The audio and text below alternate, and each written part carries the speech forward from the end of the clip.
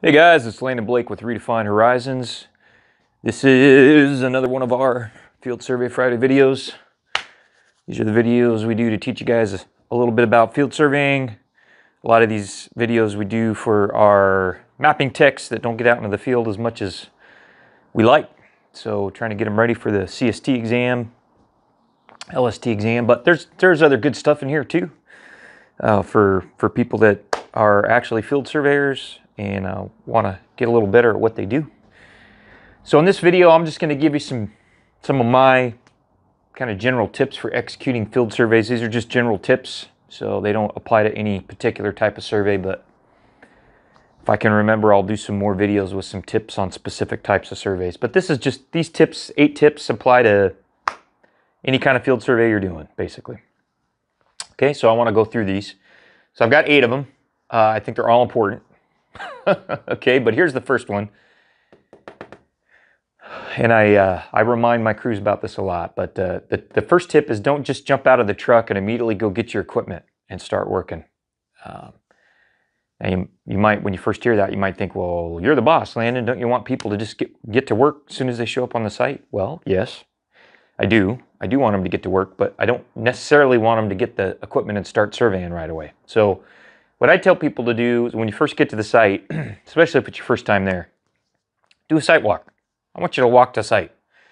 If it's a big site, drive the site, drive around the site, drive through some of the roads that go through the site if it's a big survey area. Get familiar with it, right? Do a little recon. Even if you've been to the site before, it doesn't hurt to get out and do a site walk, see what's changed, evaluate conditions, are there, things have changed because of the weather or because of construction or other things that might impact safety or the way you're going to work for the day. So I always tell my crews, you know what? You get to the site, take 20 or 30 minutes, walk that site, right? And what I tell my crews is when you do that site walk, walk it with your rodman.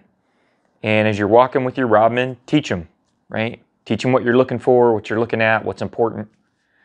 Okay, so do a site walk. Don't just grab your gear and immediately start to go to work. You will find inevitably that if you skip this and you just grab your gear and immediately start working, you will cost yourself that 20 or 30 minutes you would have spent on the sidewalk or more in inefficiency the rest of the day. So that's my first tip. Second tip, think about your survey control. Where are you going to put it? What kind of control are you going to set? How permanent does it need to be? When are you going to find it again? How are you going to survey it? Think about that as you do your site walk. Think about it throughout the day. Right? So think about how you're going to put control on the site, and then when you're done with that, think about it again, because it's really important. So think about it at least twice. If you're doing total station work, think about your line of sight. If you're doing GPS work, think about your visibility, how much open sky you have. But inevitably, not having a good control layout will cost time and money. So that's something that deserves some thought. So don't rush that. Think about where you're going to put your control. In almost all cases, we try and get control off-site, especially, almost, not always, but a lot of times we're working on projects where there's going to be some kind of development or construction, and so on-site control is going to get destroyed at some point. So think about your off-site control. Next tip, start work, keep everyone busy.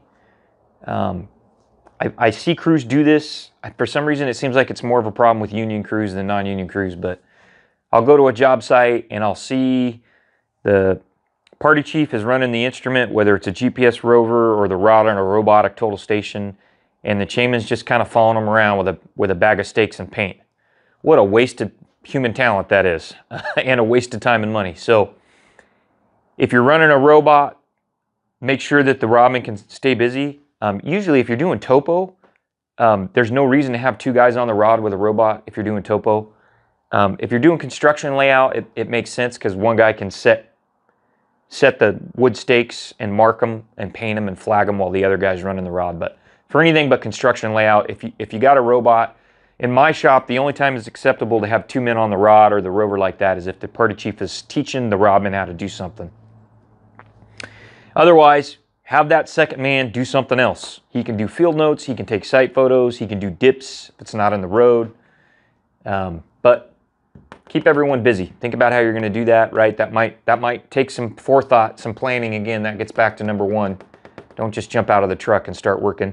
That doesn't mean, you know, if you got a 2-man crew that both guys have to be busy every second of the workday, but with some planning and foresight, you can make good use of both men, right? Or both people. Could be 2 ladies, could be 2 women. So if you're a crew chief, you got to think about how you're going to keep your folks busy. 4, safety. Think about safety, right? So wear your vest, use your cones, put your signs up. Don't do stupid stuff. This is really important. At my shop, we don't pay lip service to safety. Safety is really important. And you may think, you know, well, Landon, you're the boss, you're the business owner. You know, you say that, but you really want your guys to work fast and not worry about safety. That's not true. The worst thing that could happen to me as a business owner is to have an accident on a job site. Causes problems with workman's comp insurance. I could lose a good employee for days or weeks or months. I could have to call somebody's wife or girlfriend and tell them they got hurt, or boyfriend or husband and tell them that one of my gals got hurt. So this is really important to me. We don't take shortcuts here at RH. You shouldn't either. So again, this is something you can keep an eye on as you do your site walk, right? What are the potential safety hazards and how do you mitigate those? Okay. Take good notes, good field notes. This is easy to skip this, right? Every time I'm in the field and I think I don't need to take good notes because I'm a licensed surveyor, I've been doing this 20 years, I kick myself in the rear end afterwards. Always take good notes, right? I've got some other videos that show you how to do that. Take lots of photos. You got a camera on your phone, no excuse for this. We have 360 cameras that we give our guys too. I've never come back from a job and said, boy, I wish I would have taken fewer photos. I always get back in the office and say, I wish I'd have took a few more photos. So take lots of photos. Take twice as many photos as you think you're going to need. Tip number 7, walk the site before you leave. Now you may say, Landon, why we walked the site when we got there? Why are you making us walk the site again? Because we screw stuff up and we miss stuff. Walk the site again before you leave. Look for utilities you might have missed.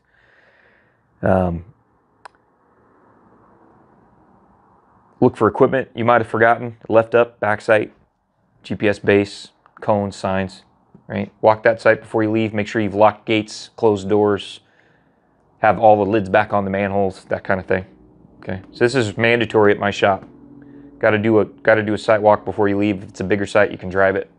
Okay, and the last thing is use a checklist. That's tip number 8. So at my shop, we have a checklist of before you leave, the site checklist, into field survey checklist. We could do better about using it, but we have one. And I'm going to try and do a better job of that myself. So there you go. There's my 8 tips for executing field surveys. Like I mentioned, that applies to every kind of field survey you do. I'll try and remember, we'll try and remember to do some more of these videos with tips on specific types of field surveys. But there you go. There's my 8 tips for every kind of field survey. Know them, read them, write them, memorize them, use them. Thanks for watching, guys.